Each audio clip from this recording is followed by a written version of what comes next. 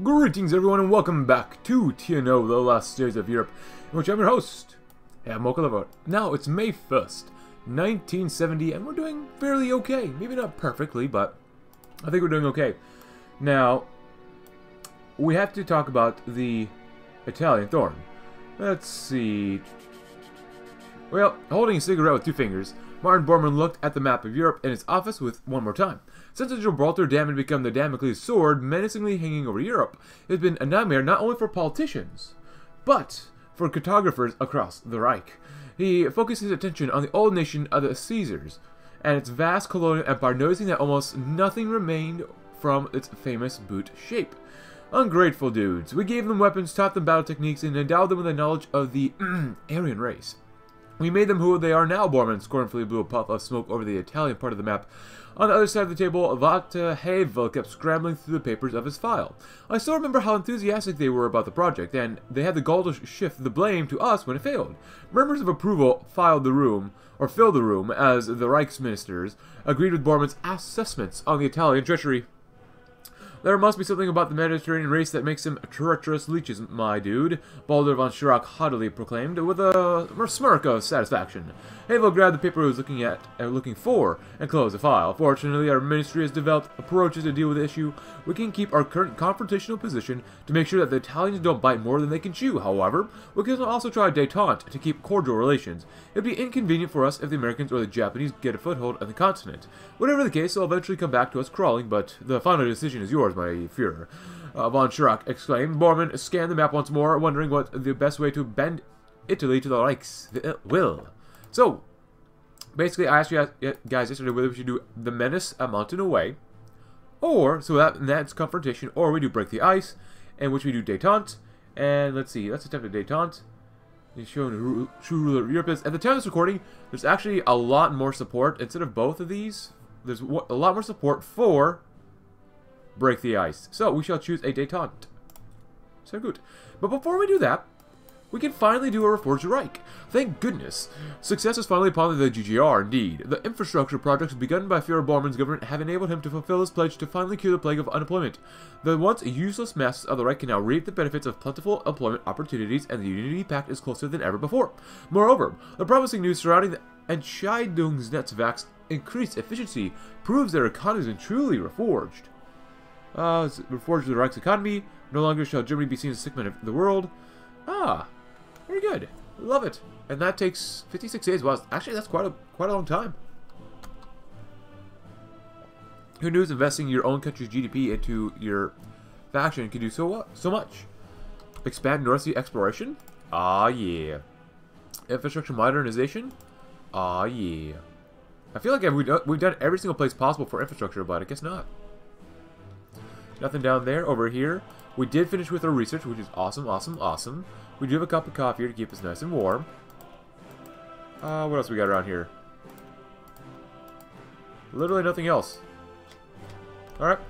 Help the Baatists? I would love to, but there's not much right there. And 17.7%. Well, could be better, could be worse. I love this. Almost 99% of our workforce are skilled workers. Slave population's a measly 14 million.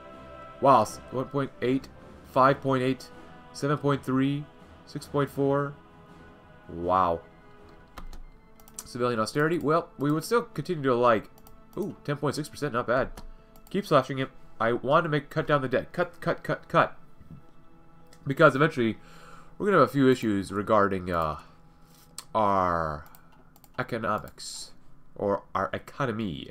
Which we're still building up a ton of civilian factories, even when we cut stuff, so it doesn't even really matter. I'm still going to be building so much infrastructure, so I love it. And look at that. Oh, I missed Hamburg. Oh, how did I miss good old Hamburg? That's because it was a Goring or Speer-held piece of garbage territory earlier. But no matter. No matter. Alright, there's really not much else right here right now. Oh, there we go. Domestic infrastructure. Ah, another civilian factory and military factory. You know what? Military factory, invest. We don't really. You know what? Maybe I won't do that because it does cost more money when you build it up. We've got enough well, we've got a lot of anti-air. Holy cow. Plenty of guns for now. We actually have more than enough. This is very weird. I don't know what this is, but like, we actually have enough of everything. This is very weird. In TNO, I almost never have enough of anything. Maybe we could get some more CAS. Yeah, actually, there you go. We'll get some more CAS, but this is extremely weird and uncomfortable. Because almost in every single campaign in TNO, we're always missing stuff. Always, always, always, always. And I don't like that feeling. Alright, 20. What did we just get done? Was it military austerity? Yeah, we don't need that right now. So, after a forged Reich, the impoverished and useless, further decreasing our poverty rate. Oh, good. This increased employment of German workers has resulted in said workers spending more. This increased demand has caused more German firms to be open, which in turn hire more workers and restart the cycle. Nice. So we're getting that one. It's 1970 still, like I said. Let's grab some of this. And just in case things get really badly, let's get some more rubber too. Because we could probably use more rubber. Yes, we can. Yeah, not bad. Pretty good, I'd say, so far. Pretty darn good. Let's go down to... What else can we do? 20... Go bump that by 5, maybe? There you go. Build a few more jet cast planes. The impoverished and useless. Mein Gott, the Führer is a little god of economics. Those once thought to be the impoverished and useless of the GGR have found new meaning in their Volksgemeinschaft. Indeed, as the employment rate continues to improve, the Reich is on the fast track of having near 0% unemployment, as was the case in the golden days of our once beautiful Rome. Once again, our future seems to be bright. Beautiful, my friends. Absolutely beautiful. Oh my gosh, minus 33 billion. What the heck? How do we get there? Alright, so that's okay. Open the Ekofisk? Sure. The Stratfjord? Yes. Anything else? Well, we shouldn't do this one just because we already have the max amount of stability that we can get anyway, so... There you go, you can do that. I don't want to forget this stuff too. Interactions. Alright, so try to max out conservative loyalty here. Military strength obviously is 0%.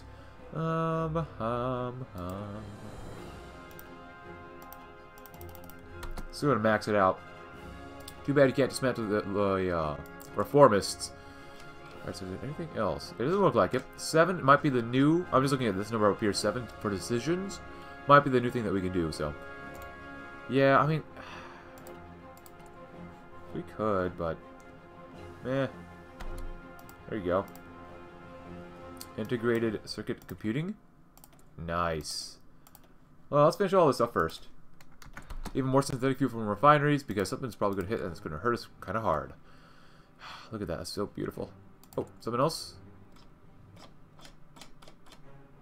No. No? Is that really normal? Yeah, I suppose so. Alright. Yeah, so I wish there was more we could do. But time for some coffee. Why not? You mean a lot of coffee. Ah, my favorite drug. Caffeine. There was one comment saying that, or asking, did I actually send volunteers to authoritarian socialist countries? You bet I did. Because apparently, like, someone else said in the comments that Ba'atism or whatever, as like, Ba'atists are much more closely aligned with fascists than what the game says. I don't know, but that's what I'm just kind of going to go off of what people said, so... It is what it is. So, cool.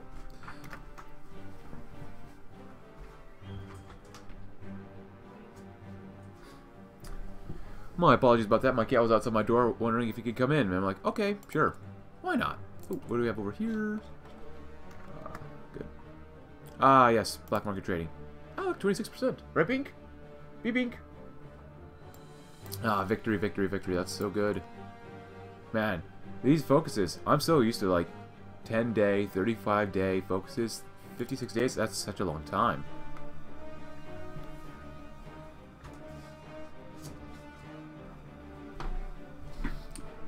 Come on, can we get some more global conflict here? Without conflict, I feel lost. Especially in a Hoi 4 game. Oh boy. Ah, 75%. How are they still not, like, loving us yet? Makes no sense. Alright, Bing. Uh-oh. Oh, boy. Oh, no. Oh, no. The Iraq collapses into civil war. Oh, boy. Haven't we done enough of this already? No, no, no, no, no, no. It's time to get involved. Oh, please don't have the oil crisis. Please, please, please, please, please, please. Oh, Iraq is going on. Oh, is there something else down here? No, okay. Yeah, we're doing pretty darn well, I'd say. Yeah, don't need that still. Cool. Cool? Cool. We have nothing around here. Yes. Yes. Alright, boys. Just like yesterday, we're going to send some volunteers and have a good old time. Who do we want to send? Handsome Axel? Let's go with Axel. How many volunteers can we send? 200 planes? Not bad, my friends. Alright, so where are our fly boys? There you go. Oh, we only sent 20. Oh, boy. Well, that's okay. That's fine. Pink, you want to stay on my bed? Okay. Hang out, have a good time. There you go. Oh, no! People don't want words. They want the sound of battle. The battle of destiny. Oh, boy. Oh, no, no, no, no, no, no, no, no. Okay. You know, that hurt our GDP.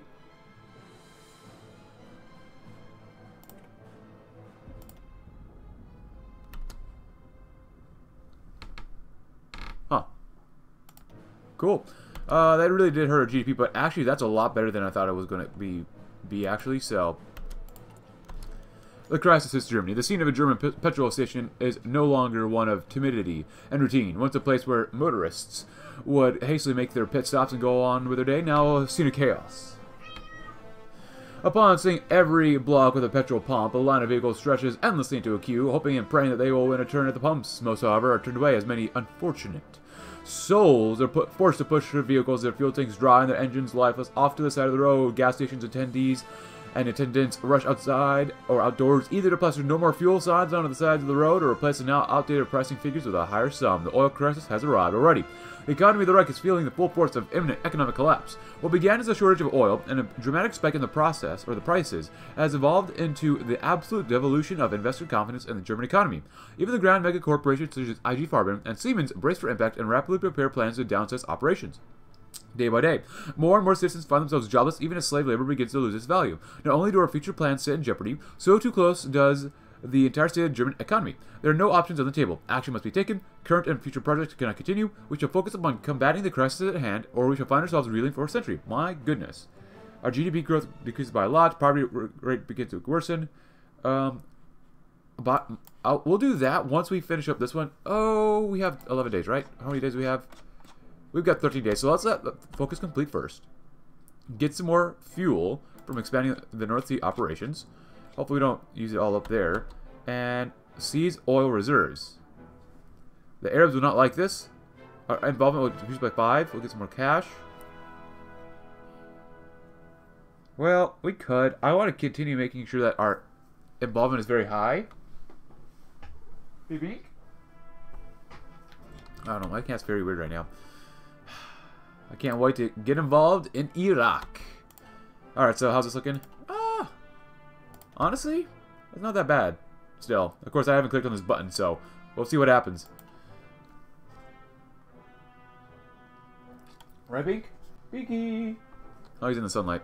Okay, so it looks like the supply is pretty bad around here, but then again they are attacking or defending. Now we can see what's going on. Axel? Iraq must be stable, led under Bergdorf. And these are just regular, your casual, regular liberal fascists. Ahmed Hassan al-Bakir. Alright, my friend, let's go in and wreck some booties. I'm not sure if we actually wreck booties, but you know what? I'm actually going to send you down here just because it's very dangerous. But it's actually probably the best place to do some seriously good actions. Probably going to get attacked as well. Impoverished and useless? My goodness. Oh, no! Wait. Why can we do this one? Oh, it's because we just unlocked the oil crisis. I'm like, oh my goodness. As soon as we get there, we get locked out of it. Oh, wait. Can we do anything? We are going to break the ice.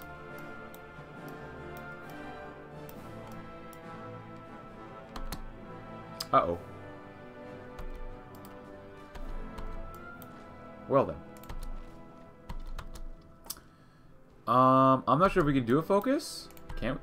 Okay. The Orphan Project. This time, Bormann was not in the science fiction control room of Cybersyn, but down its guts. He was wandering through an immense maze of stacked computers, with wires seemingly strung at random across his path, forcing him to duck or clamber over them. Cable management has apparently not been anyone's priority. The oil crisis has affected many of his plans, but this was a gosh darn shame. While Cybersyn's designers had done an impressive job with the Reich's finances, it seemed that they were far less adept at managing their own. With belt tightening occurring across the Reich, funding had dried up. until Bormann had finally been notified the company had gone under. At the outbreak of the crisis, the Entscheidungsnetwork had undergone a period of upgrades and maintenance with only limited operational capability. The additional computers that had been ordered lay piled next to a vast square of empty floor spaces, yet more cables lying in a great unordered mound. The technicians had moved on to greener pastures before it could be completed, until the plans could be dug up and implemented. The whole system was running unlimited capacity. His dream of an economist-less economy was evidently further away than he dreamed. Hans, give me a swivel chair on the way out. It's been stunted. Oh boy. Well, at least we won this part of the Iraq War so far. Seriously, is there nothing we could do? Oh, okay, now it's... Oh my goodness. Oh, what the heck? Okay, so it's really hard to see, but hot wind blowing.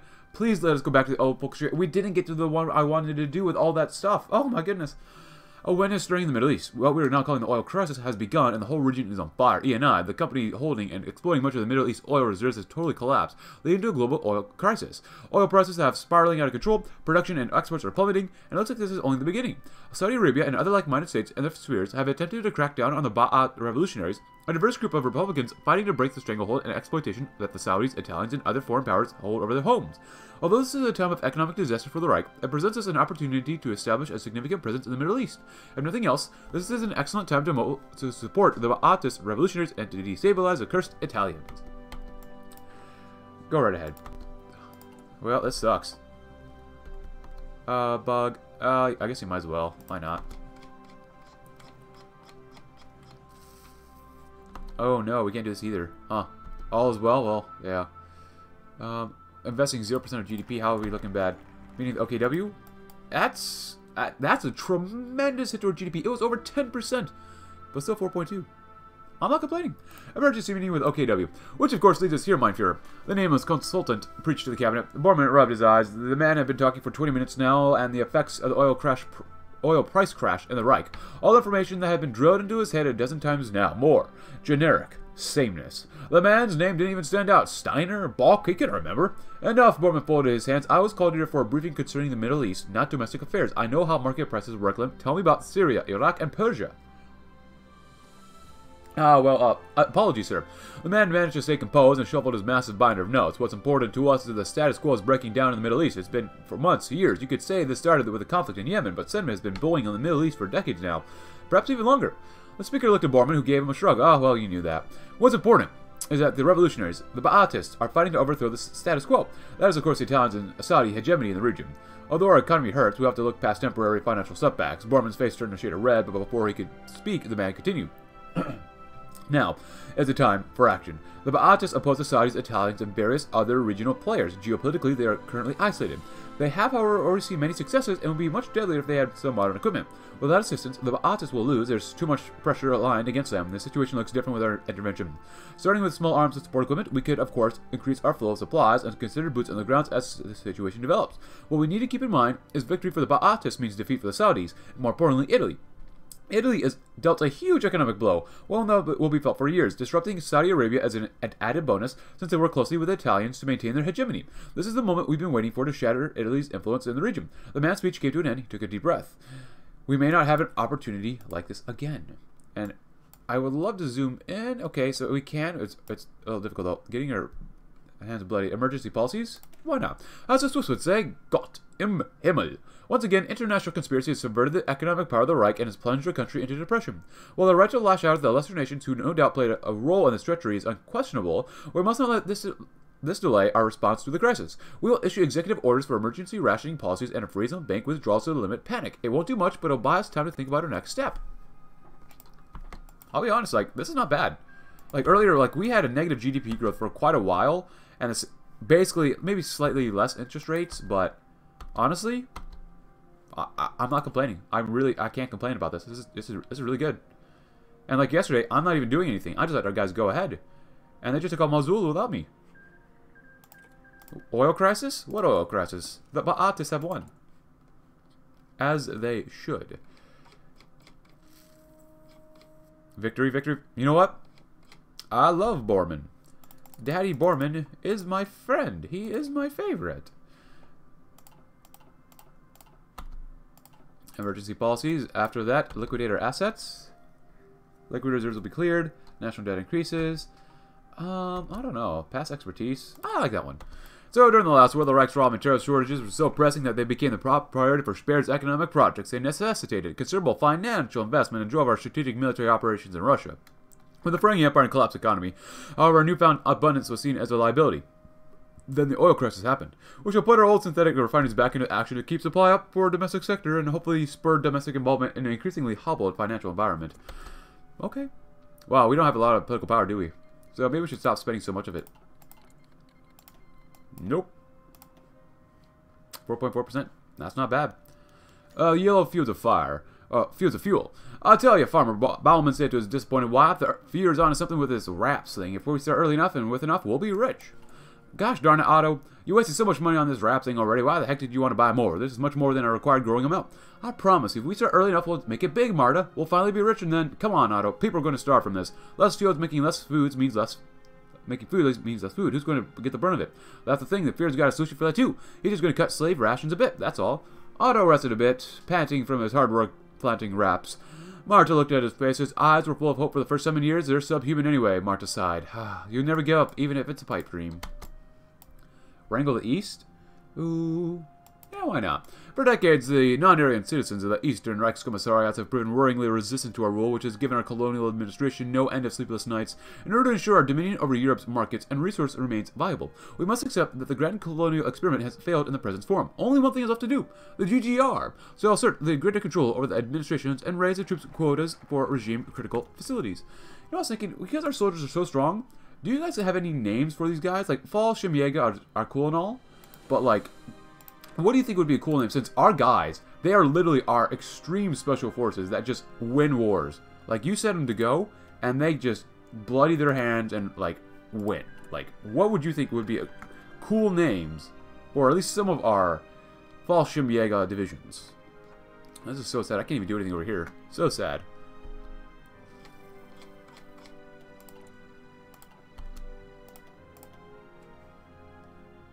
That's not bad. 335. The economy's still growing, so can't really complain too much.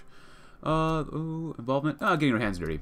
It's time to get to work. The Ba'athist revolutionaries have risen up and they need our support. The Saudis and Italians have both started to send supplies and support to suppress the Ba'athists, so we have no time to waste. The Republicans need all the help they can get, and everything we can send them. Guns, supplies, even men are needed to ensure their victory. Much still needs to be prepared, however. Supply lines must be set up by sea, land, air, or all the above. Advisors and even expeditionary troops could and should be also deployed. Perhaps our greatest asset, the Luftwaffe, could also be deployed to directly support our allies' forces. Whatever we choose to focus on first, we must do so with haste. I'm ready. I'm ready. Let's go. Let's support them with haste. Yeah, haste. Haste makes waste, but sometimes maybe not. Wrangle the East. Getting our hands dirty. Let's see, what's after this one? Ramping up production, our net debt will rise, new discoveries. Whispers of dissent. General Lieutenant Reinhard Gehlen, head of the Militärische Abschirmdienst branch of the Ordnung Polizei, marched into the Führer's office with grave concern etched onto his blanched face. A thick black briefcase rested by his side. Bormann was about to scold the man for not knocking, but restrained himself. Such a rude act doubtless spoke to the severity of the upcoming topic. Hi, Bormann. Gehlen panted with a salute before placing the briefcase onto the desk and pulling out a vast assortment of documents, folders, and tapes. He finally sat down, took a deep breath, and stared Bormann straight in the eyes. My Führer, what I'm about to say is a consequence of both research and speculation. He adjusted his square glasses. I have reason to believe that there is an internal conspiracy against your leadership, a conspiracy within the government itself. Bormann stared back silently, grinding his teeth. Gehlen cleared his throat and ran through the evidence. I have tape recordings and the transcripts. I've obtained letters and diaries. I will admit that none of these evidence is solid enough to make any arrests, but I'm willing to accept that confirmation bias is at play. But I don't think we can take that chance. Bormann sat in silence for a few moments, staring at the documents before him. He's trying to coax me into purging his opponents. I won't fall for such a seat. Must investigate further. Let's go do that. And I want to do next new discoveries. I think that'd be pretty good. Scientific development is a wonderful thing, worth celebrating and even sponsoring, but only if it benefits the GGR, at least according to the Bormann, Führer Bormann. We received a proposal co-written by our nation's top scientific and engineering authorities, which could turn a crisis into opportunity. Alternative sources of energy like wind power and photovoltaic cells may lessen their dependence on foreign oil. It is a strange idea, but Bormann is enthralled by the idea of a civilian Wunderwaffen. Prototypes will be built in Niederlande and within our borders. If this works, the Reich may be yet saved by the miracle science, and this time it will not be delivered by high-altitude bombers. The investigation launches. You're right, Bormann said through gritting his teeth as he scored the evidence. We can't take the chance. If there's any dissent in the government, it must be crushed like a bug. You have my permission to launch a full-scale investigation, effective immediately. Yes, my Führer, Galen smiled, his eyes lighting up. I will use every means at my disposal. It will be completely clandestine, naturally. Naturally, Bormann's mind raced with possibilities. Could it be true? Was there a shadowy force lurking within the corridors of the Reichstag and the offices of the Reichskanzlei? Was dissent spreading out throughout his government? Just slightly out of reach, he ground his teeth harder. Who could be involved? Someone in the military? Someone in the cabinet? Who are these mere whispers of dissent or plots of deposition? A deposition. What? Stop grinding your teeth. That actually is really bad for your health. That's really, really not good for you, man. New discoveries, my friends. I love new discoveries, but we got about a week left for that.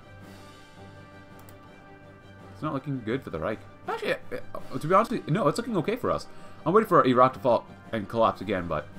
Volgastadt? Von the Pundits. Ah, the blood-stained sand. Oh, hold on. Get this one. Good.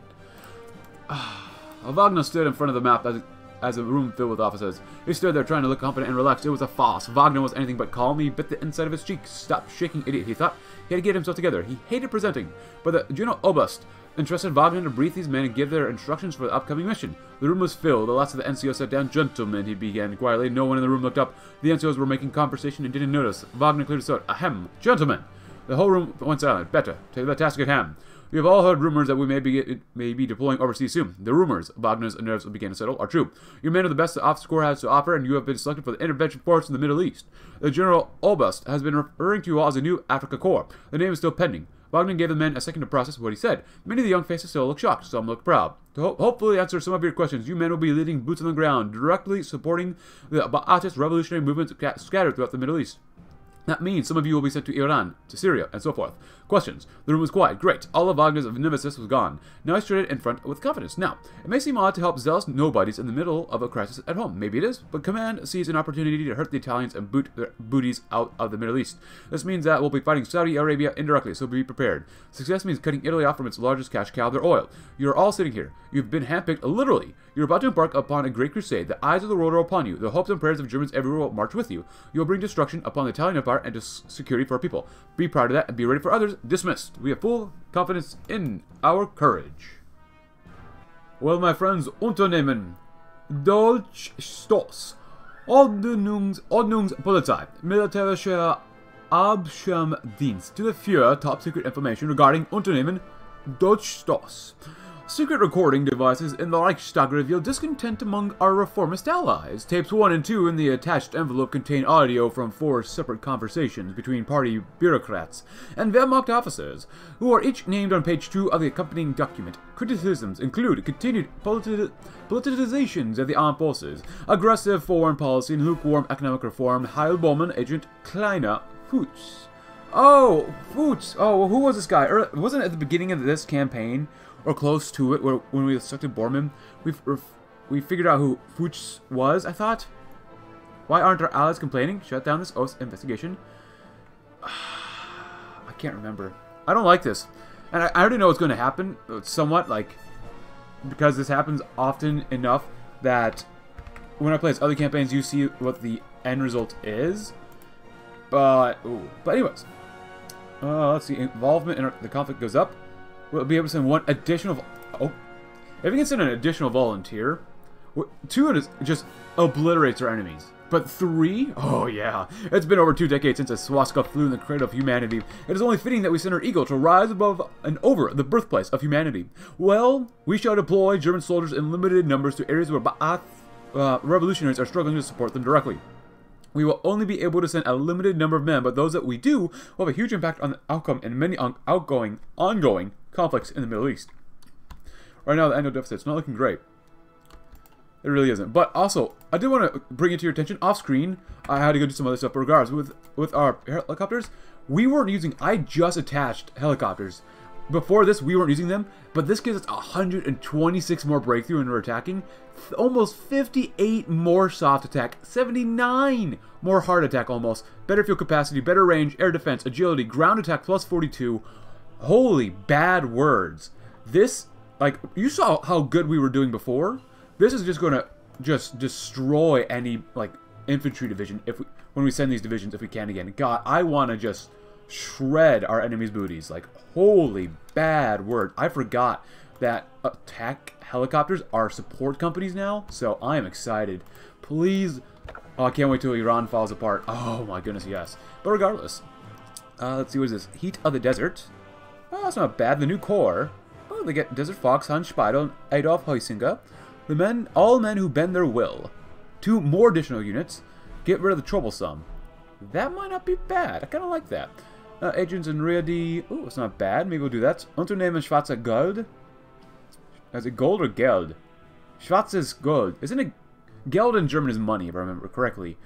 I mean, honestly, this is... Oh, GDP will receive a small boost.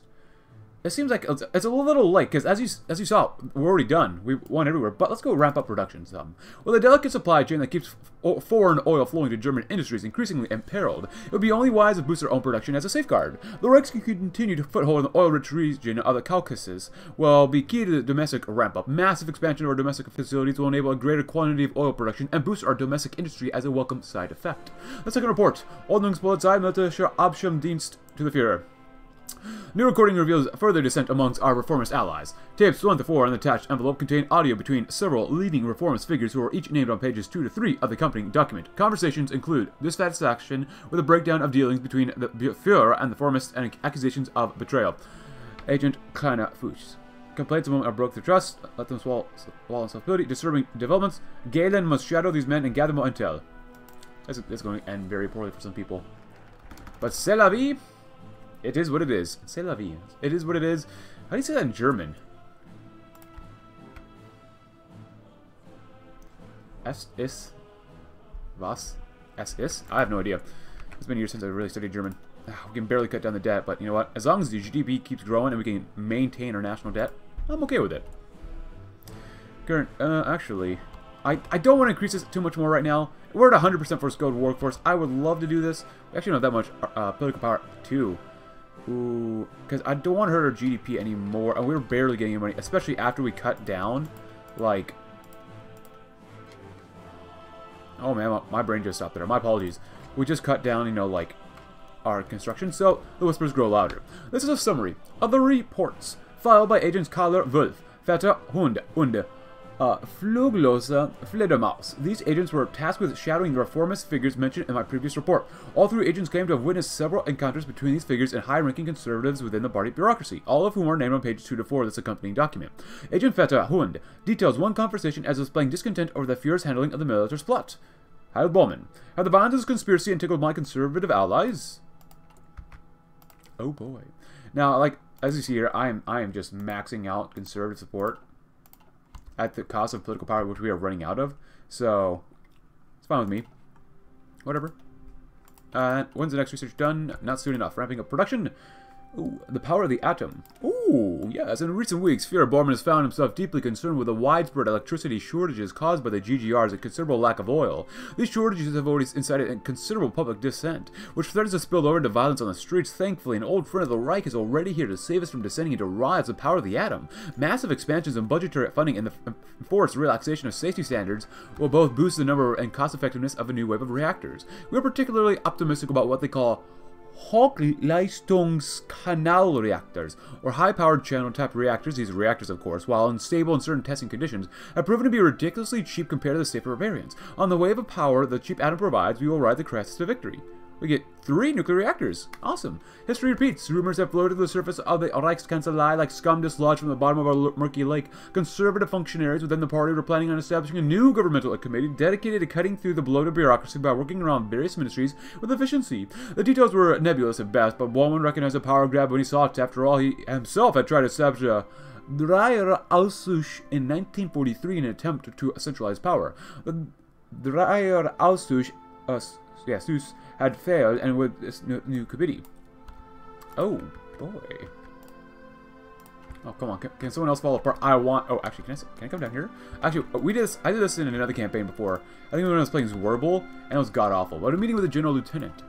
Take a seat, General Lieutenant. Bormann ordered, pacing around the room as he sucked on a cigar. Suck. Not Galen did as he was told and waited patiently. Bormann took the cigar out of his mouth and narrowed his eyes. They are traded in the Reich, General Lieutenant.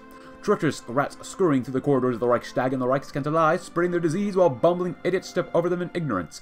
Your reports have proven that, and now credible rumors of this committee have emerged. How could I have been so blind? He rammed a cigar into the glass ashtray and snarled, "We need to mobilize the Orpo. Put it on high alert. These schemers want to control me like a puppet or throw me out of power altogether. I cannot take either chance. Your beliefs are well-founded, my Führer." Galen began, "Yet we should not act too rashly. Placing the Orpo on high alert may cause these schemers to ramp up their plans. Please allow me to continue my investigation with the utmost level of discretion. As not worth the risk. Should be mobilized. We must act with caution. Continue work inconspicuously." Yeah, I've been pretty inconspicuous about a lot of things actually so far in this campaign, so it's probably best to end up like that. Anything for budget? Nope. And let's come back up here. Power the Atom is a lot of fun. Oh, and we get some advanced artillery. It's still only 1970. It's almost 72, but, you know, whatever. How about some better armor? Even though I much prefer helicopters at this point, and that's okay. Yeah, I really want to use these gunships. They're going to just be... Oh, man, I can't wait to tear people up like with this. Ridiculously strong. And I love it. Harsh quotas? So be it. Before too long, the Reich has been lenient to the administrations of our Reichskommissariats, giving them leeway in the name of stability and political unity. It's an open secret. Now that the Reich's economy is spiraling into crisis, however, we must take extraordinary measures to stabilize a fragile economy. Harsh quotas shall be enforced on the Reichskommissariat's domestic energy and their resource extraction operations to combat the ongoing crisis. With any luck, we'll push the Reich back to greatness on the backs of those who have bettered themselves through our mercy, and they will know better than to complain. A letter by lamplight. Reinhard Galen entered his home and turned on the lights. As always, he ran his hand over the dining table, inspected the toilet, and peered inside the lampshade sitting beside his bed. As always, he found no bugging devices. Galen dove his hand deep into his inner coat pocket and withdrew a small piece of paper. He had read it one more time just to make sure. While visiting Heinrich Müller's office, he had accidentally stumbled upon the letter, which had accidentally found its way into his folder he was carrying. He was planning on placing it back until his eyes scanned the contents and realized who it was addressed from. One of the high-ranking conservative bureaucrats who his agents had caught secretly conversing with the reformist officers. The letter itself held no other surprises, unfortunately, then again. Would Müller bother conspiring with someone stupid enough to lay their intentions out in a letter? Another step closer to the truth. Oh boy. Oh boy. Oh boy. Oh, I wish we all was well. I wish we could build. The web grows wider. What correspondence would the chief of the Ordnungspolizei possibly have with such a man? Bormann asked, staring out of the window with a grimace. The bulky pomposity of the Volksheil was beginning to annoy him. The letter says little of no true, but then why would it? These conspirators would be foolish to communicate their schemes via letters. If these conservatives are conspiring with our so-called reformist allies, Galen nodded eagerly, why would they also bring Müller into the fold? He is one of the most powerful men in the Reich. He is, Bormann spat. He must be removed from his post immediately. Oh, on what charge? Galen replied coolly. We mustn't be rash, mein Führer. On what charge? Bormann finally turned to face the man. I'll leave that up to you. The Artipo needs a new chief. Every time we keep doing this, it keeps going down, so I'm just going to do the top 3 and not do that one. $100 million to spend is not too bad. That really means nothing to us. Digging for dirt, though, Galen had ordered his trusted friend and confidant Gerhard Wessel to dig up as much dirt on Heinrich Müller as possible as head of the intel analysis. Wessel quickly uncovered a few instances of political bribery, but nothing concrete enough to warrant Müller's firing. The man's corruption was hidden with suspicious efficiency. Where were the conspirators aiding him in return for support? It didn't matter. Galen was naturally going to have to rely on slightly less authentic intel. It wouldn't be the first time he had fabricated evidence, and he doubted it would be his last. Heinrich Müller, chief of the Ordnungspolizei and embezzler of funds. He could already see the headlines of the state press if they didn't cover it up, of course. Here's a toast to Müller's final week on the job. So how do we do this? We do liquidate our assets. Our pre-existing economic policy was no doubt well planned, but in present circumstances, it must regrettably be cast aside. We must now focus on preventing our nation from having debt levels so high it destroys our current currency's credibility, lest we repeat the fate of our unlamented Weimar predecessors. Emergency liquidation sales of whatever public assets we can dredge out of the mess that is our administrative apparatus will help us boost the government's domestic currency levels, allowing us to buffer the worst effects of the debt crisis. One man's rise is another man's fall. Heinrich Müller, former director of the Gestapo and chief of the Ordnungspolizei, has been officially discharged from his post following accusations of bribery, corruption, and embezzlement of government funds. While not illegally charged for his crimes, Müller has been stripped of his ranks and banned from any form of military service. General Lieutenant Reinhard Galen, head of the Orpo's Militärische Abschirmdienst branch, has now been appointed as the organization's new chief by the Führer himself. Despite this minor triumph, the cancer of dissent and secrecy continues to grow in the heart of Germania. An internal opposition is coalescing, readying itself to strike against the Führer when the time is right. He is certain of it. Bormann and Galen are prepared for the future. They will hunt down these traitors and slaughter them like rats. We must make the necessary preparations. Oh, good. So we get internal opposition? Way less political power, stability, war support, daily command power gain. The dismantle button will become available once we reach 70% control.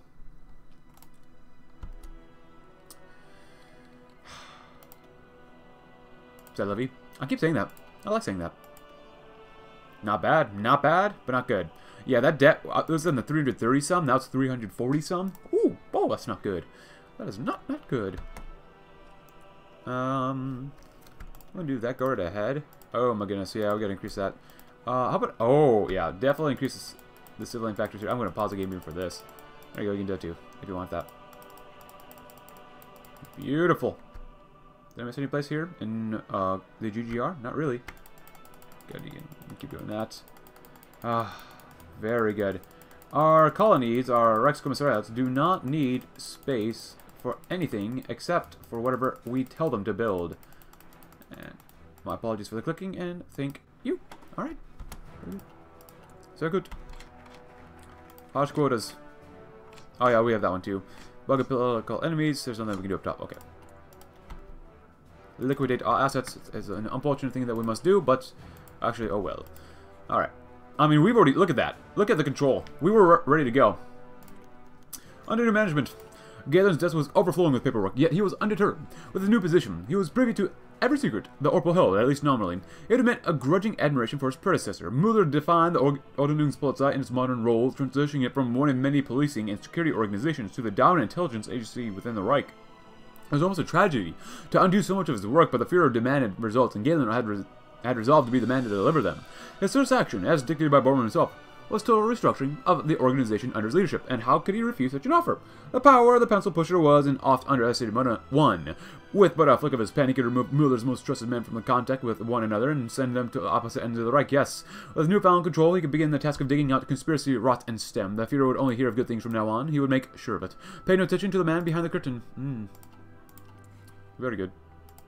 Slash that debt. Debt is one of the enemies of the Reich. Anything here? Nah, not really. After we liquidate our assets, what shall we do next? We got that one done, which is really good. Helicopters? Ooh, advanced...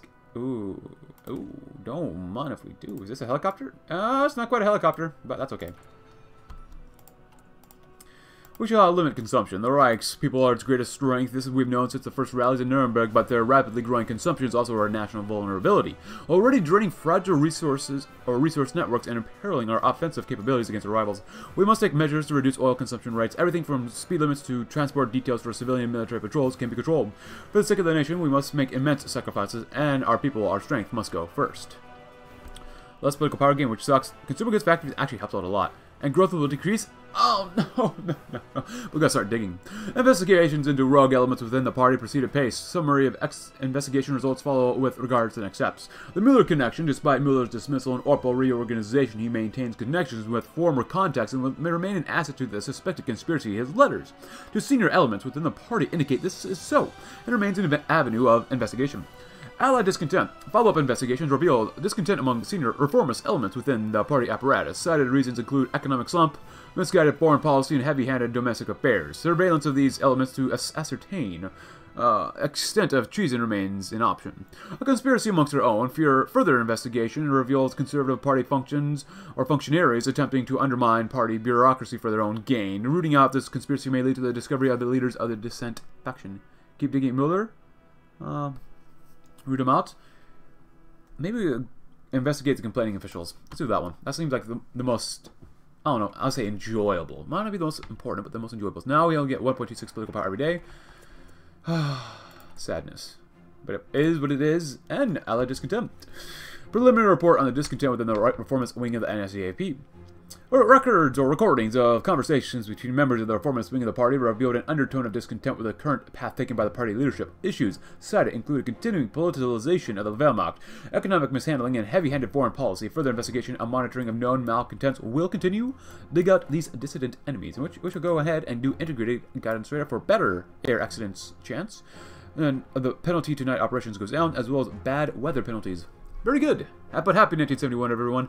I forgot to mention that it is 1971. And I think Bormann probably only has like 10 years of content, probably. I'm going to assume 10 years, but we'll see what happens, of course. Hold on. Hold the bad word, foam. Hold the bad word phone, because we just lost $35 billion in debt. I don't know what happened. And we don't have enough of a deficit to get rid of literally $35 billion, because it was at $340 billion the last time I clicked on this. But now we're at $305. Something is going on. Help the populace. Ooh. Civilian proportional GDP cost goes up, but growth factor plus 15%. Army professional goes a little worse. Or the poverty rate. Oh, do I want to hurt my poverty rate or my army professionalism? That's not bad. And poverty rate is going up by a little bit higher, but that's already pretty good. Oh, man, that is painful. Whoa, man. Oh, we can't do both. Oh, man. Reduces the minimum investment by 10%. Way more construction speed. Our GDP will take a hit. Our national debt will rise. Oh, man. Volksgemeinschaft. More political power. Poverty rate increase goes up, but even more poverty. Work for the fatherland. Our GDP growth will increase a little bit. That's nice. And actually, the GDP growth for civilian proportionally, the cost will go down. Work for freedom. I think. I gotta help out the populace. I think overall that's a little better. I don't mind if our army professionalism goes down a little bit, because I really hate poverty. I really do. The people of the Reich are our strength, the strength we have often abused in the past. In the face of biting economic stagnation and slow burn inflationary pressure, however, this neglect must end. Amidst opposition from the hawks of the Wehrmacht, Führer Bormann has decreed that the government shall implement one of the largest stimulus packages in the Reich's history to ameliorate our economic downturn. This should go some way towards placating the reformers of the Reichstag. God help us, it might even shut them up for 5 minutes. Industrial complexity. A memo on Siemens' activities during the oil crisis. Due to the shortage of oil in the Reich, industrial production by Siemens has refused or reduced drastically. While this is a natural response, reports have been received from informants within the corporation that the reduced production is not a direct consequence of the shortage, but instead due to orders from higher in the company's hierarchy. Unconfirmed reports may also have claimed that extensive communication has been occurring between the board of directors and the reformist wing. Further investigation is warranted. I always knew these corrupt dudes were up to something. Can we please get... I know, actually, industrial expertise is probably the worst societal development you want to do. It's still good to do, but it's probably the least beneficial. So I don't mind it. If anything had to go down, it would be that one. But can we fix that, please? Probably not during the economic crisis, though. So what do you expect? The consequences of empire. Oh, crap. And the current forecasts don't show anything is getting any better. The situation in the Middle East has caused oil prices worldwide to skyrocket, even though Reich's own sources of oil in Caucasian. Petrol has become prohibitively expensive for the common citizen. Many Germans have instead resorted to cycling or walking to work if they have to work to return to. The economic slump has resulted in upwards of 1 million Germans losing their jobs. Bormann turned off his TV with a sigh. He was receiving more flack than was fired in the Battle of Britain, and this crisis wasn't even his fault. He should have expected this crash as soon as the Italians established their empire. They couldn't even be trusted to run a coffee shop. Nonetheless, he's going to have to do something about it, and fast. Somebody give me an idea. We lose some loyalty, so it doesn't matter. Power from the people doesn't matter. Stability kind of hurts. Actually, we can improve that. GDP will tank. I don't like that. The growth will decrease. Oh, God. Bad words. Bad words. But hey, we can do this. You know what? We can help our stability right here, and I love that. The president. Reinhard Gehlen, I love it. Oh, all is not well. And actually, it's not going to be well at all for the rest of this campaign, unfortunately. At this point, I can't really do anything there, so... I don't know how much is actually in-game in terms of, like, content, just because we're definitely approaching the area where the devs had to probably, you know, finish, you know, doing stuff before they release TNO and all the updates for it, so... I mean, just doing this stuff down here, it doesn't matter, really. But I like clicking on it. You know what? We have such a great economy, and we're building stuff up so quickly, I don't mind slashing it just a little bit more. It doesn't help us that much, but it's kind of nice. Industrial espionage. Further infiltration of the Siemens facilities has confirmed initial reports that industrial production levels are not correlated with oil supply. In fact, the few shipments of oil that have been received have not been used extensively for production purposes, but stockpiled layoffs have occurred due to the reduced capacity. Similar reports have been received from informants at IG Farben. While Farben's decentralized structure and extensive network of holding companies make these rumors singularly difficult to verify, both corporations are without a doubt making efforts to conceal their activities from the administration, instead reporting that the loss in production capacity is out of their own control. Further investigation is strongly recommended. What the heck is going on? A few favorable loans. Interest rates will rise sharply. Oh, I don't like that. I'm gonna do this? How can a Reich long divided unite? To borrow a phrase from the Orientals, the answer obviously is populism. It's worked for us before, and it sure as heck is going to work for us again. The Volksgemeinschaft, or People's Community, as a centerpiece of the NSDAP's national identity policies, boosting domestic unity through public programs and community initiatives. Alas, it has fallen far from its initial state. But Berliners have a saying: do not stop until the whipped horse is actually dead. We will move to our populist roots by making concessions to the Reich's reformist elements and implementing more social programs to bring the German citizenry through these trying times. The rate at which a skilled... Hey, there you go. Maybe that's it. The skilled workforce, so industrial expertise, might actually increase, which would be great. Fingers and many pies. Your company has made some unusual choices during the crisis here, Abs. You have to forgive me, my Führer, but I have many companies which I must split my time between. You must be more specific. Abs leaned back in his chair, in his plush leather chair, I should say. Don't play the fool and don't take me for one. IG Fobbin is stockpiling oil when it's needed the most. What do you have to say for yourself? Abs a cigar, proffered one to Bormann, who accepted. I am but one of dozen men of Fobbin's board of directors, each of which has their own agenda. I must admit, I had noticed some anomalies in the figures, but as I said, I have 50 different companies that each require my attention in the crisis. You deny your pot. Bormann sucked on the cigar, which was excellent. Suck, suck. I do, however, if you intend to investigate the peculiarity further, I would be all too happy to assist. There are many on the board I would be glad to see gone. Oh, look at that cigar. It's pretty long. Your assistance is most welcome. Yeah, even though we purged them, the former still kind of supported us. A hidden move. Oh, boy. Now, we could spend political power this. Let's at least get these guys out. Oh, 99%? I don't know. I'll hit a move, though. We've continued monitoring no members of the internal opposition or the course of the crisis. They're getting bolder, recruiting new members, spreading letters of protest. Previously, subtlety was a priority. Now it seems to be expansion to what... And I'm not sure. Bowman sighed. Galen's news, while unfortunate, was almost expected. The crisis was perhaps a dream for any dissident, internal or external. Keep track of them. I want to know what the heck is their endgame, no matter what they're doing. Of course, Heil Bowman. He raised his arm in salute and left. Bowman chuckled. You could have always trusted a dishonest man to be dishonest. This was the reason Galen was so useful. An honest man was unpredictable. No one could have guessed when one was about to do something stupid. Back to dealing with more complaints. And we're about to get advanced jet fighters, too. Woo! Alright. Very good. A quick checkup. Bormann invited Siemens to visit him at his villa. Why shouldn't he? Meeting with the Führer was one of the most foremost privileges of being such an esteemed citizen. He'd hosted plenty of parties for the richest citizens of the Reich, and he'd mastered the art of laughing at their jokes and pretending to like them. As the Wirtschaftsführer stepped out of the car, then he fixed his smile to his face and stepped forward with open arms. Bormann! Siemens leisurely saluted before stepping into the embrace. A pleasure as always. A blatant lie, and they both knew it. Indeed, indeed, I hope you'll forgive me for taking you away from your work in this time of crisis, but it is my duty to make sure you have all that you need to deal with the situation. Their faces adorned with false grins, and they stepped inside. I can do some investigation of my own. Oh, wife's relief. An older man, Wilhelm, was walking down the street alone until Peter rushes up, clearly in a panic. The teapot is thrown after him, crashing against the ground with a thud. Peter, or Willie, you gotta help me. My old woman's been throwing a fit, all because I didn't like the coffee she made. She's cranky like this for weeks. Since she's ever got that new job of hers, I simply don't know what to do to snap her out of it. Wilhelm pauses, putting a hand atop his chin as if thinking hard. Have you tried giving her Frauengold? A friend of mine from the factory tried it, and he says he'd vouch for it with his life. Peter glances at his friend and clearly confused. Frauengold? I've never heard of that. Wilhelm places his hand atop Peter's shoulder, as if educating the younger man. Well, Peter, Frauengold is a tonic that will snap your missus out of her funk in no time and get her right back to her old lovey-dovey self. It works like a charm, Peter guesses. I guess I'll give it a shot. Cut to the next day. Peter walks up to Wilhelm, a massive smile on his face as he does so. Peter, what do you know? It's worked like a charm. Marie has been fawning over me all morning. Marie, a woman as blonde as those on propaganda posters, enters the scene, leaning over to give Peter a kiss on the cheek before holding up a box of Frauengold. The two smile, placing a hand on each other's shoulder as Marie turns to the camera. Take Frauengold and you will bloom. As the Frauengold logo appears on the screen, the text appears on the bottom, quickly listing all the possible side effects for the tonic, with some sounding kind of nasty.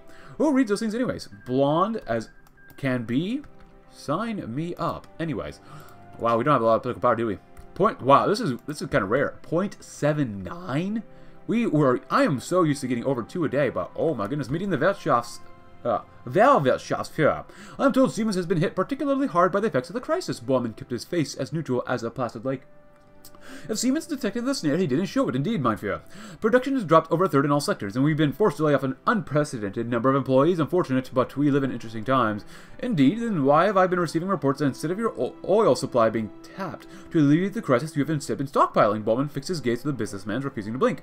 Siemens indeed blinked first, though he didn't avert his eyes. You are remarkably well informed, yes. We have refrained from using the oil we have. Who knows how long this crisis will last? Oil's, like the heir to industry. There's no sense thrashing and wasting it now, when instead we can hold our breath and attempt to outlast the Arabs. If the situation lasts long enough, we will indeed release our stockpiles. A prudent measure? A suspicious choice. That does make sense. Honestly, that makes a lot of business sense. But I kind of want to keep pushing. I want to see what happens. If they don't like us, I don't care, We're the Fuhrer, we have a good time. It's not paranoia if they're after you. Bormann sipped at his wine, considering the conversation now that he was rid of his guests. Siemens had the answer to one of every single one of his questions, and he hadn't let the mask of pleasantries slip once. That did nothing to ease his worries. Siemens and his kind were snakes without a doubt. That he had an explanation prepared only confirmed that his activity was something he preferred to keep under wraps. No, there was something far more to this than what the businessman was telling him. Time to see what they had to say when he was in the room. He picked up his phone and dialed for Agent Kleiner Fuchs. I have another task for you, but we must work for the fatherland. Unemployment. Once again, Ma's the face of the Reich, erasing the gains we've made ever since the West Russian War. It's enough to make the strongest of men weep, but now is not the time for mourning. Now is not the time at all. Swift and decisive action is necessary to secure employment, and we've means of producing that security. Booting the slave caste out of their workplaces and moving German workers into these positions instead. Active and incisive propaganda will motivate our nation to take on the burdens of the maintenance. We must all work for the fatherland in these times. Yes, yes, yes. The Shah of Iran assassinated. Oh no. Oh no. A simmering discontent. He could see it whenever he left his office, where once he would be greeted by endless rows of salutes, smiling women, cheering crowds. Now only silence. He was lucky to see a single extended arm in the car pass through the streets these days. When the people were poor and hungry, they found that they had little to thank their fear for. It wasn't treason, but he knew it wasn't far. With a blank stare, he watched his equally blank people pass by. The silence wouldn't last. Soon there would be riots. What do they want me to do? Invade the Middle East? Okay. And if we want the people's support, I guess the next thing we will do for loyalty, we'll say, is get more. I mean, the people are still at 51%, so, I mean, I'm not sure what else to say. Our reformers, I think, are literally all at 0. Yeah, they're all literally at 0. The party bureaucracy, we've made sure 99% is loyal. But obviously, some people could be more loyal than others. And we're still growing our economy and cutting down our debt. Okay, so look at that. It went up to 310. It was 305. Now it's gone up to 310. Actually, let's check on army professionalism as well. And right now, the Shah of Iran has been assassinated with the Iranian Civil War. Iran, our largest exporter of petroleum, has collapsed in a civil war. The monarchy was apparently shakier than we gave credit for with the death of the Shah. His widowed wife has taken over as head of state. The many rebellious factions within Iran have taken the opportunity to use the chaos to their advantage. Ba'athists, fundamentalists, socialists, and all more have taken up arms in a massive coalition to destroy the monarchy. We need our allies to come out on top. If they lose, we will lose our rights to their oil fields, which would be disastrous for our economy, which is not even good right now. The monarchists have retreated north and holed up in the mountains, transforming their occupation into a virtual fortress. We need to make haste and send them assistance at once. They will not be able to hold indifferent without our help. We must secure our foreign oil reserves. Oh, no. Well, my friends, who will rid me of this turbulent priest? And this man calls himself the rightful heir? Bormann couldn't organize an orgy in a Ho house. Father Ratzinger paused for an effect. A crude metaphor, certainly, but the shock value is worth it. A mixture of gasps and chuckles fill the church. I tell a lie. Bormann could organize an orgy if it's the only thing he's focusing on, and it most certainly is. A man had failed domestically, he has failed abroad, and he has failed as a person. If he cares an inkling for the good of the nation, he will step down before this crisis worsens. He could almost feel the audience's approval, nodding in agreement throughout the room. Once his sermon was done, there would be hundreds of converts to his cause. I'll have to keep an eye on the Orpo's eyes, or keep out of the Orpo's eyes. Performance loyalty goes up for the church, huh? And behind closed doors, report on the conversations of Siemens. As ordered, Siemens' office and conference room were bugged by agent Flugellos Fledermaus. Complete transcripts of the relevant conversations can be found on the page 4 onwards. Following the meeting, with the fear of Siemens arranged a series of meetings with a subordinate, followed by phone conversation. Analysis of the company meeting reveals that Siemens is in fact withholding oil and reducing production not to alleviate the crisis, but to exacerbate it with the aim of turning public opinion against the sitting government. The subsequent phone call made by Siemens confirms their connection to the internal opposition. The phone call was none other than the chief of the party, Chancellor Baldur von Schirach, in which he expressed worry that the Orpo's close to discovering the conspiracy. Von Schirach's ultimate goals unconfirmed, but documents obtained during the break-in indicate Schirach maintains an office in Germany previously unknown to us. Efforts are underway to locate his office. Von Schirach, you treasonous doggerino. Oh boy. And also, we have decisions here regarding the Iranian, conflict. So I've already done them and just stuff. I mean, it doesn't matter. We're going to win these anyways. But you know what? Oh, we've established an Iranian bomber group. Ooh. You know what? I'm just thinking, you know, can you imagine? You're like a German soldier in 1971. You're going on your helicopter, your transport helicopters, you're surrounded, and you're getting support from attack helicopters, and you're going to fight in the mountains of Iran. I've already sent in planes too, by the way, so 50 fighters, 10 close air support units. I mean, just, that's got to be crazy. But anyways, we have another focus we could do, a few favorable loans. A regime's friendly relationship with the bankers has not been easy to defend in public, but it has at last become useful to us. The Reich is stricken with debt and our financial capacities lurch in oblivion. We must look to the banks for the financial assets we need to keep us liquid. Thus, we shall use our contacts with the bankers, specifically Herman Yosef Abs, to receive favorable deals on some loans to help eliminate our immediate debt. So be it. So be it. And my goodness, it's time to go guns a-blazing. I'm excited. I'm ready to use these guys. Now, we'll be fighting in hills and mountains, which is going to suck. But Bogdorf is such a good general that I am not too worried about him. What is the enemy that we can take out probably the easiest? That is the most important question. I'm going to assume it's these guys up here. Just because, even though there's mountains and such, this would help us take out Tabriz, and I'm glad we can get up to 3 divisions here, so. Alright. There should be enough conflict here that... Oh, yep. We lost 1 plane already. Oh, a little bit more lag. Oh, don't tell me Iraq is falling apart. Oh, yep, we're doing some ground damage, which is awesome. Alright, my friends. To Tabriz. Oh, yes. Yes, yes. 1,000 times yes, no matter what they're sending in. You guys stay down there. Cut everyone off. Tabriz is ours. Go up there, kill them off. Go up here, and then do that. Beautiful, my friends. Actually, just do that. There you go. Hold, actually. Hold, hold, hold. You guys get back over here, because that's looking pretty bad. Send in the support helicopters. Awesome. Awesome, awesome. Wait, where did the... Where's everyone? Oh, it's one... Oh, you're all right there. Cool. Kill them off. Very good. God, I love helicopters too much. Nah, there's no such thing as loving helicopters too much. There's no such thing in the world. Oh my goodness, I hate it when a plan comes together. Urgent on Balder von Schirach, urgent. With the discovery of von Schirach's clandestine office agent, Fluglosa Fledermaus was assigned to break in and ascertain its purpose. Inside was discovered a safe, which once cracked revealed a set of documents under the name of Helmut Maya. Copies included with the report. Handwriting analysis confirmed Helmut Maya is a pseudonym of von Schirach's. Initial analysis of the documents revealed that they include correspondence with the party members, including Heinrich Müller. Full analysis is ongoing. What are you hiding, my traitor? Begin the assault on Sanandaj. That should be enough for them. There we go, my friends. Military austerity. Oh, we have... Oh, I forgot about that. Minus 22 million. Oh, GB growth is a little better, too. Very good. Alright. We gotta kill these guys off. But with them capitulated, I think it would be good to get rid of these guys, too. I don't want to try this, but we gotta try this. I'm gonna help out. Keep us alive for now. Very good. Oh boy. And can we win right here? That's the most important thing, voicing complaints. Bormann was monitoring the situation in Frankfurt with nervous interest. It wasn't that he feared its outcome. A few rebel rousers would be arrested, that the rest dispersed. No, it was a fact, or the situation set a dangerous precedent. That these protesters had even considered voicing the complaints of the government's handling of the oil crisis was a bad sign. If it received the publicity that it had hoped for, these protests risked spreading across the whole Reich. Lack of oil had almost killed the regime in its infancy. Now it risked doing the same when it was fully fledged. We would have to make sure that the Orpol dealt with the protesters sufficiently harshly. Get it in there and crack some skulls. So be it. Oh wow, they're all killing each other, that's fine. Go in here and then do that. There we go. I wanted to encircle these guys, that's the most important thing. Come on, come on, don't get encircled, don't get encircled. There we go, immediately begin attacking, they're all dead. Half you guys hold. Beautiful, my friends.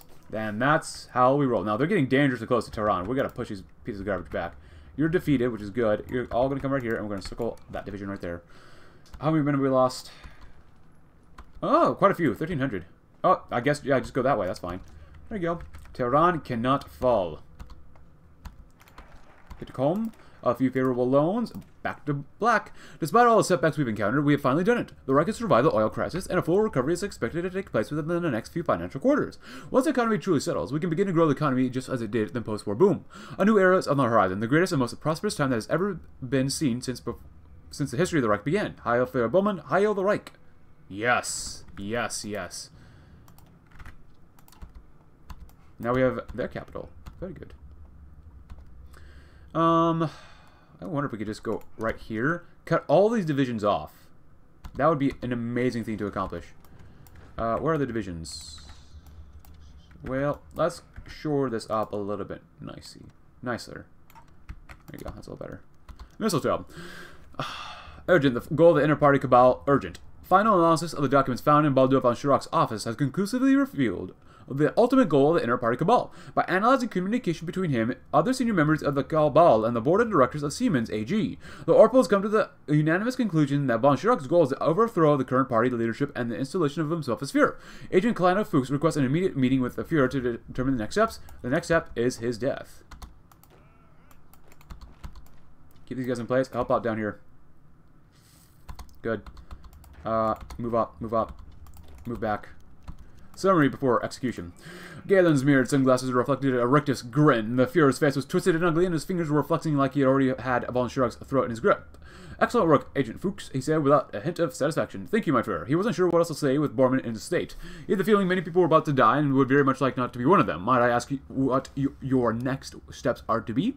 Next step, Bormann chuckled without humor. I think that it is obvious. Treason is a cancer that must be dug at its root. I want a list of everyone who's ever spoken to these traitors. I want a list of their families. I want you to start digging graves. Galen nodded. With your permission, I will mobilize the Orpo immediately. You have it. Get out. Startled by the brusqueness of this reply, Galen rose and stepped outside the door. Once he closed the door, he stood stationary for a moment, curious. Behind the door, he heard the Führer exhale, slow and long. He heard himself rise from the chair, then for 10 solid seconds without pause, Bormann let out a wordless, protracted scream of pure, vehement rage. When the sound of breaking furniture began, Galen set off towards his office. It's a remarkable relief to sign the death warrants. Look at all these guys. That is literally 12 plus 3 is 15 divisions. 15 divisions are going to die because of my helicopters. Our helicopters, really. I love it. Send more material. Bormann's jaw clenched as he read the newspaper in front of him.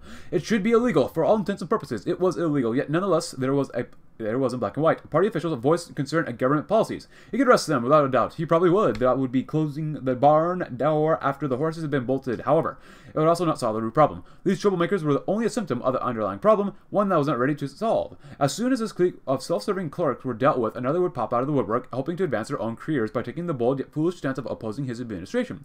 This was the problem that he had to solve the root issue of, and he didn't know how. Time is running out.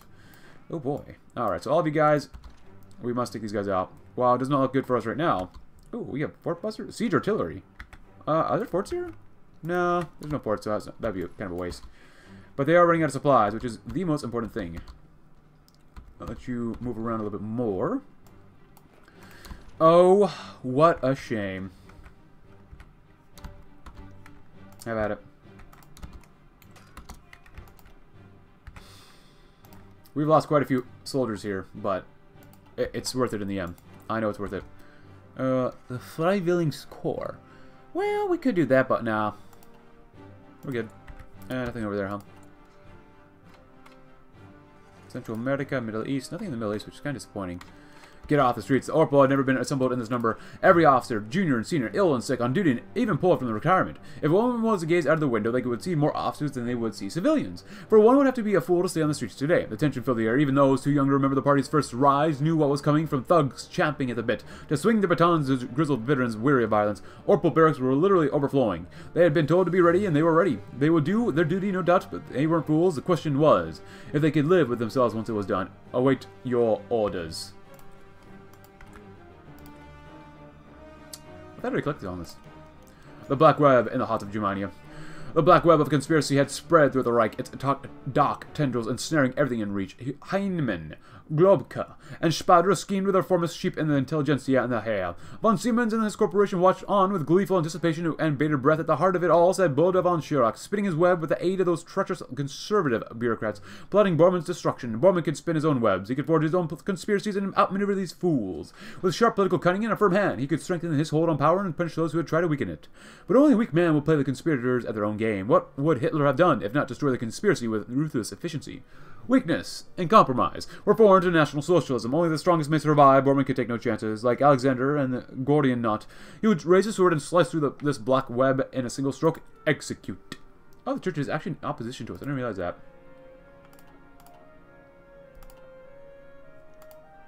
Not for much longer, though. Back to black. Ah, good. After that one, we can't do that side, so let's do the new corps. General Field Marshal Rommel's legendary, and his exploits in Africa are world-renowned. The Africa Corps blitzed its way through North Africa, winning victory after victory, pushing the Anglos and the puppets back deep into Egypt and Sudan. Though it's been several decades, he has not forgotten these lessons. Even now, our general staff is pouring through old memoirs, after action reports and gathering up old veterans to relearn the harsh lessons of the desert sands. What's the point of our suffering if we aren't going to learn from our experience? Good point. Unter Nehmen Adler. The wheels of change turn and turn, crushing everything beneath it. The Ordnungspolizei has been deployed to march on the major cities of the Reich on orders of the Galen of Reinhard. Galen, I should say. From Vienna to Germania, armored vehicles are closing off streets and roads while armed officers push towards their targets. There'll be no compromise. There'll be no mercy. Traitors will cower before the might of the Fuhrer and his loyal soldiers. Martin Bormann shall remain master of Europe, while the treacherous rats, Aryans in name only, suffer the consequences of betraying the German Reich. Unter Nehmen Adler is underway. Unfortunately, this earth is not a fairy land, but a struggle for life, perfectly natural and therefore extremely harsh. Ooh, more decisions. We have done it, my friends. We are out of the crisis. Not bad. Ooh, that interest is looking really bad. Oh my goodness, look at that. Our national debt is below our total GDP. We have done it. We have, I'm not going to say save the economy, but it is much, much better. We are in a much better position to be in. I am excited for this. When is the next research done, actually? One day. How are we doing here? The bureaucratic page, which we all read once I click on this. So, to all officers, those of you who receive this briefing will be tasked with purging the NSDAP bureaucracy during the Unter Nehmen Adler. Please refer to the watch list attached to this document. All named individuals are to be arrested and taken to holding cells in the nearest Konzentrationslager. Those who violently resist are to be shot. The names circulated or circled in black are to be interrogated on suspicion of treason. Please refer to the attached documents for further details. Those who are determined to be active participants in internal opposition will be shot. Those who are determined to be unwitting participants will be dismissed from their office. The names circled in red are to be shot on sight. Heil Bormann, Agent Kleiner Fuchs. Tearing at the traitors root and stem. I'm getting too into this, man. Woof. And I'm enjoying it, though. That's the most important thing. If you're not enjoying something, what's the point of doing it, right?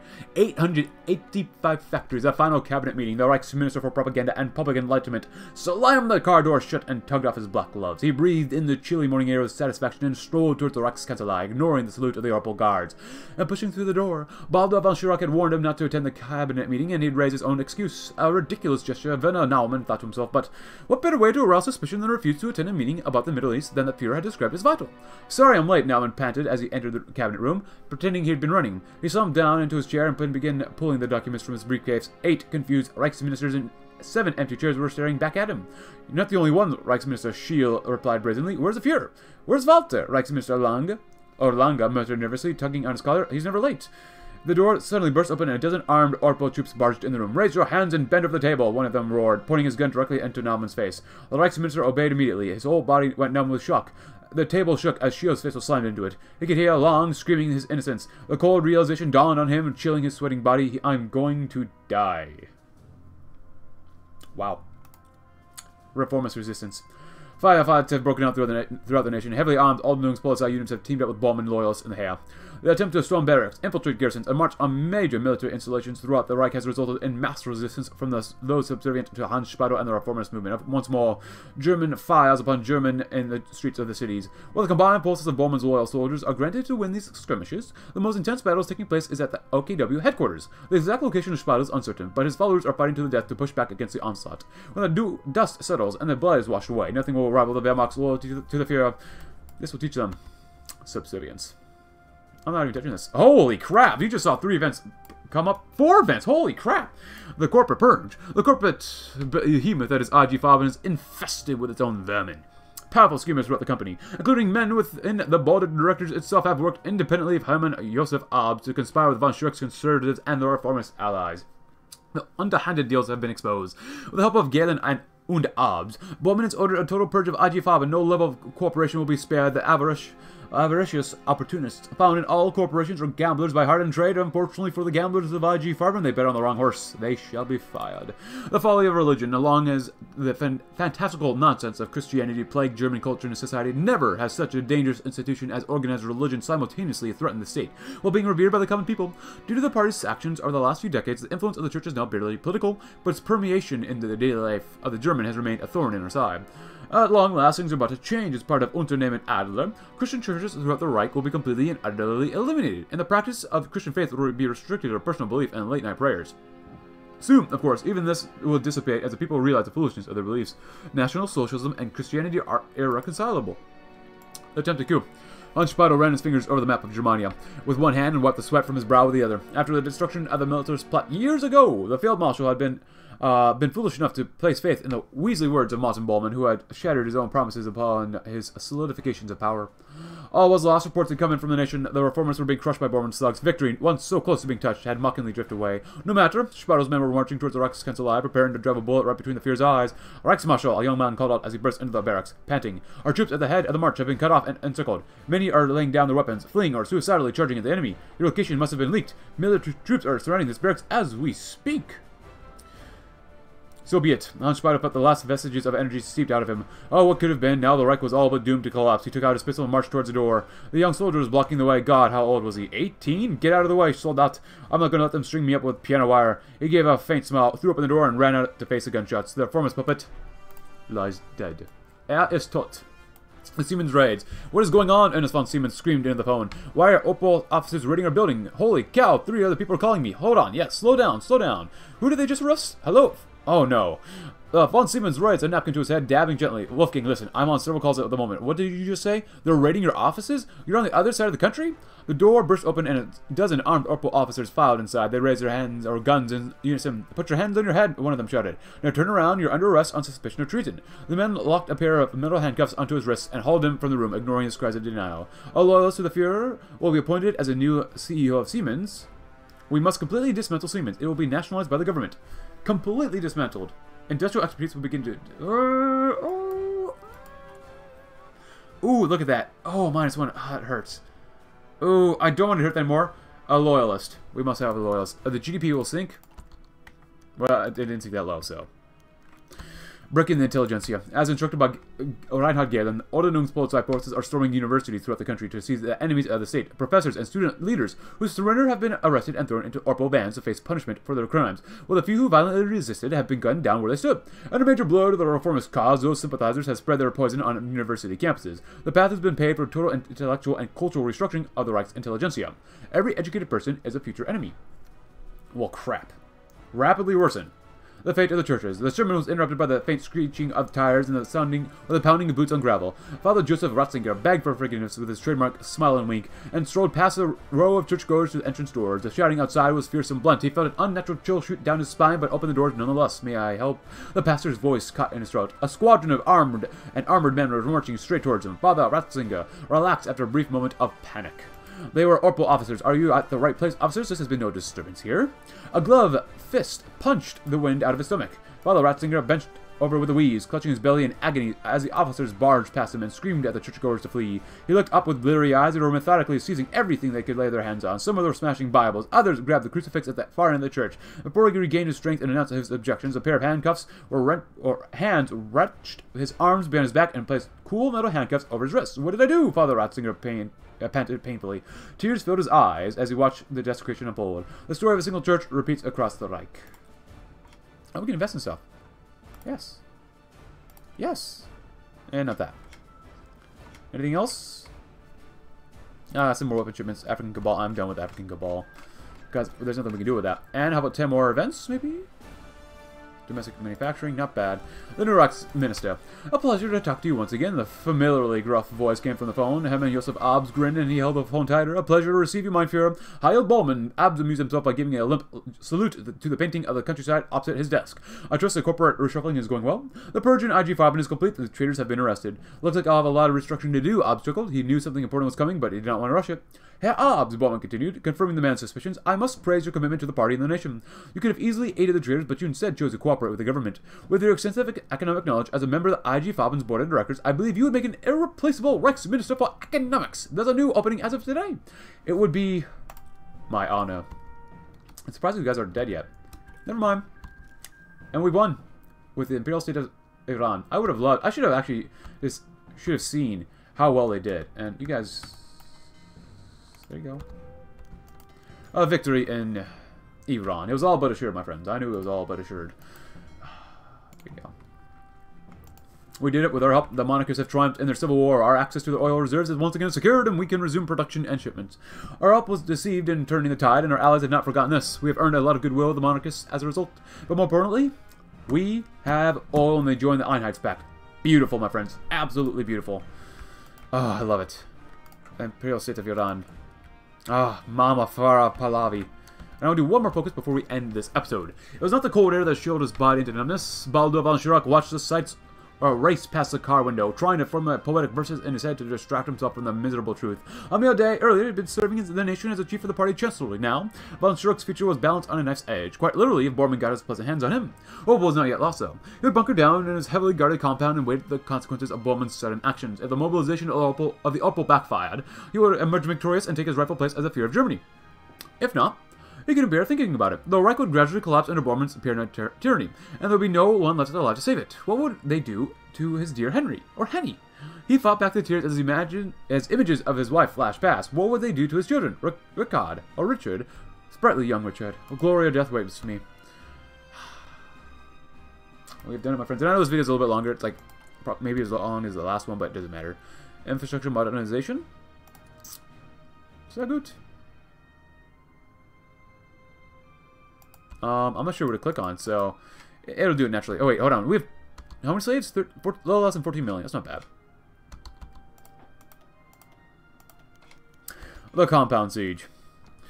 If one were to stare down from the sky, they would see what appeared to be a rectangular rock surrounded by swarming ants of all shapes and sizes. Hail soldiers and armored vehicles roared past the compound, waiting for their orders. Baldur von Schirach himself, the mastermind behind the treacherous anti-Bormann conspiracy, was encountered or ensconced within its concrete walls. An immediate attack would lead to an inevitable victory, but the compound was not lightly guarded. The Orpel and Hale officers in charge were discussing how to best retrieve von Schirach without unacceptable loss of life on their side. Negotiation with the guards, negotiation with the target himself, or the Orpel agent infiltration.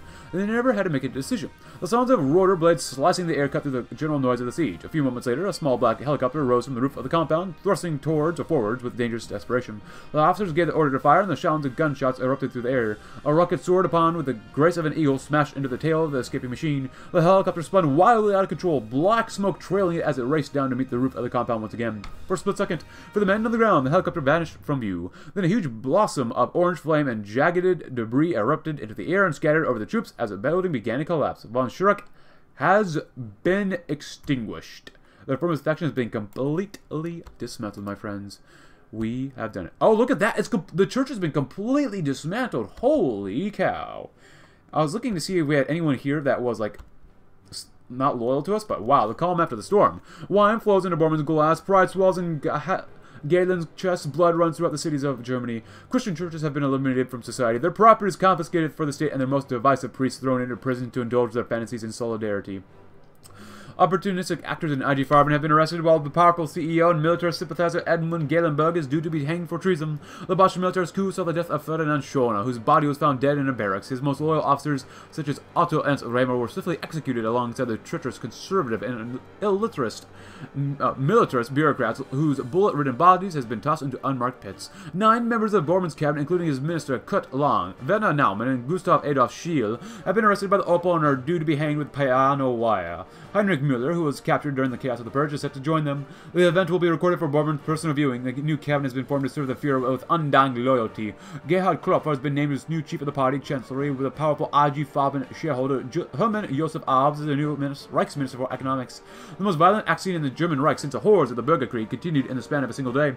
But at the end of the week, when due justice is carried out, the death toll will be in the thousands. German society may be disguised or disgusted and scared of these recent events, but it is not the duty of the masses to fret over internal political matters. To live 1,000 years. I was hoping we get the second night of the Long Knives event. And as soon as I said it, we got it. Cool. Always one death away from Utopia. Do we have any